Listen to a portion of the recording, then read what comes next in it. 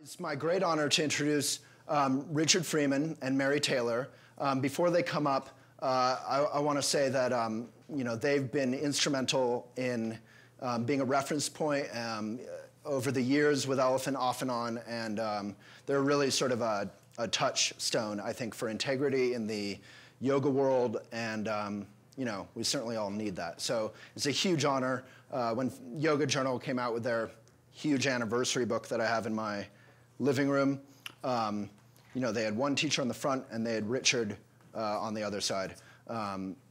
So he's big stuff. He's huge, as he'll let you know. He's very loud and into himself. And then Mary Taylor is actually, really the power behind Richard. He's sort of he's an empty vessel, and she's an amazing cook, and she's really helped me out off and on with Elephant, and anyway, we'll get into stuff when we get into it, but it's really symbolic for me, and Richard's super sick and just came anyway, so it means a lot to me that they were able to come. So Richard Freeman and Mary Taylor. So I'm here with Richard Freeman and Mary Taylor, and we're, wow, look at this. Can't read the cue cards, but they are there. How did Richard first encounter yoga? Would be my question. So I would love to know. I've seen some of your YouTube videos, and I know, you've been studying yoga since 1932, and in the Himalayas, and I just know, seriously, how did you first connect with yoga? Where were you, in college or what? And I know you traveled around Iran. And yeah, I first started practicing in college. There weren't any teachers, so I did it from Timothy Leary's book called The Psychedelic Experience, which was the Tibetan Book of the Dead, laid out so that you could still read it. But I actually came into contact from reading Thoreau and Emerson many years before that. Was that a direct, they taught you that personally? Or? Right, I had a vision of Thoreau, and he counseled me on how to do it. And then my first actual teacher was actually a Zen teacher, because I went to Chicago and there were no yoga teachers around. And so there was the Chicago Zen Temple, and they only taught one posture. Right. But it was good. Right. And that posture was meditation. Yeah, just right. Which is ironically the one posture that's no longer taught in yoga studios, right? Yeah, the best one. Right. So, and then that's, there's a big jump from that to you traveled the world a bit and studied yoga all over the place. Is that true? Mm-hmm. Yeah, I went to India after dropping out of college, and got connected with Bhakti, Vaishnava Tantra, the Shivananda lineage. And then I started traveling, and part of my travels, eventually I made an Iranian friend who invited me to come to Tehran to teach yoga, because he thought Persian people would like me, which I thought, okay, I'll try it a month. Right. It's a good fit. Yeah, it's an obvious fit. And yeah. So I went and stayed 4 years. And that's where I learned a lot. And that's where you met Mary? No, we met her in Iran. But she does have that book. And, yeah. So. And then they had a revolution, so came out. So at what point did you connect with Pattabhi Jois? I know you were later one of the senior students. Yeah, I connected with him in the 80s, and I'd already been practicing 20 years. So I wasn't that interested in learning new postures, but I was interested in giving a link between pranayama and the postures, and pranayama and the more interesting aspects of Tantra internally. So just to translate that, so pranayama is the breath work? Pranayama is extending the breath, which is very meditative. And then in that extension of the breath comes all the visualizations of deities, nadis, chakras, internal wiring and plumbing. And it really takes the mind into a deep meditative state. So I was interested in that.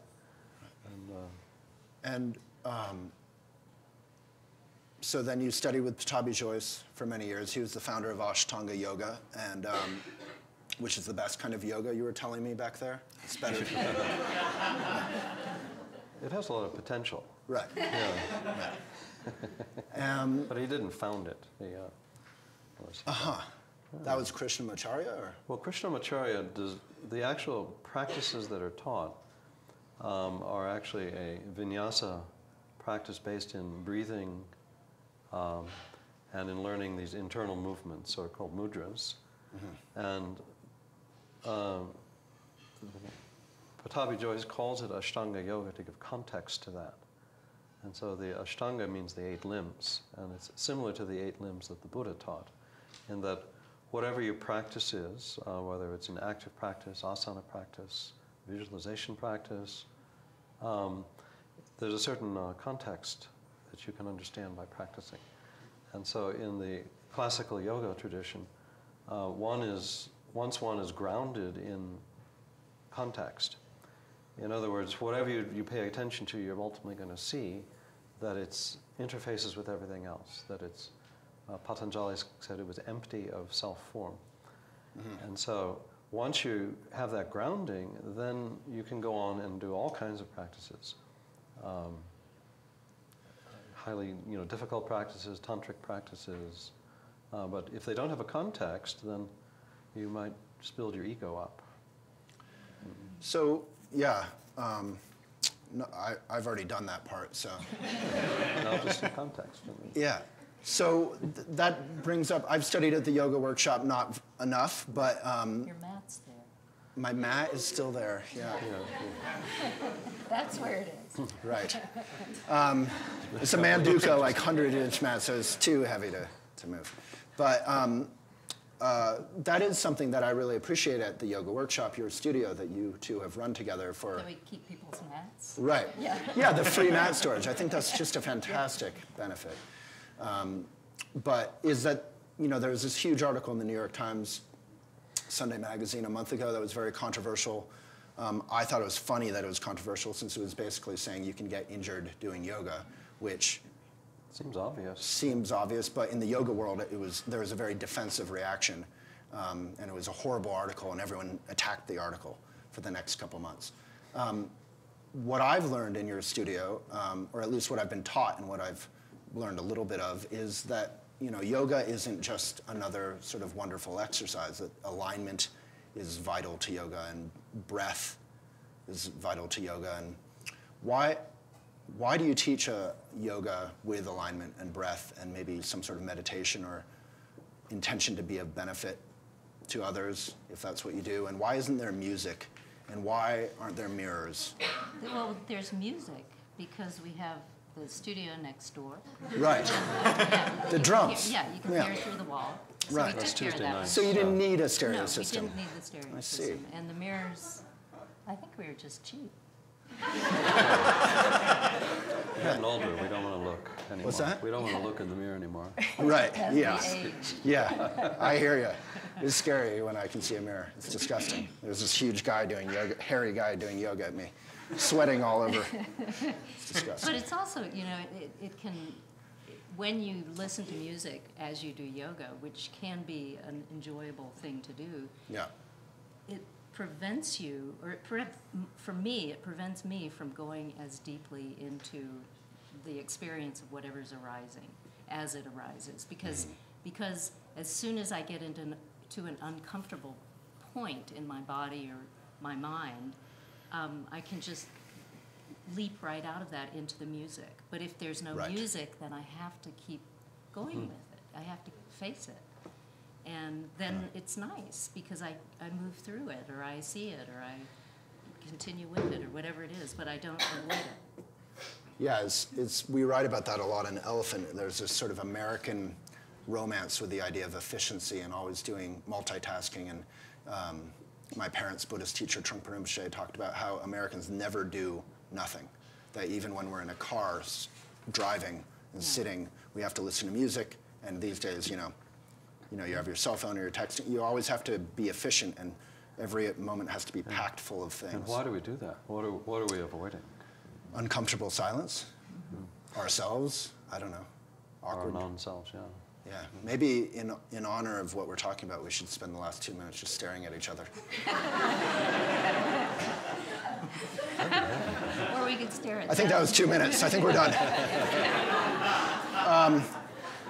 So I did want to talk more about why and how you run the studio, because you really are inspired in a positive way about running the studio in a green or eco-responsible way. Why is, maybe that's an obvious question, but why do you bother to do that? Mary? Well, it's a logical thing, and I think a lot of yoga studios are doing that these days. Yeah. And as you start to think about yoga mats and the fact that you're in there and your face is on the floor and you're putting your face on, cleaners that are toxic. Right. It's just a sort of a logical thing for one's own protection. But also, as you start to do yoga, you care about other people, obviously. Okay. See, if you came to the studio. Right. Okay. Well, we have to cut to commercial. We're sponsored by Pepsi, a generous, wonderful corporate sponsor. But thank you very much. And I'll ask you to stick around for a minute, if that's okay. All right, Richard Freeman and Mary Taylor.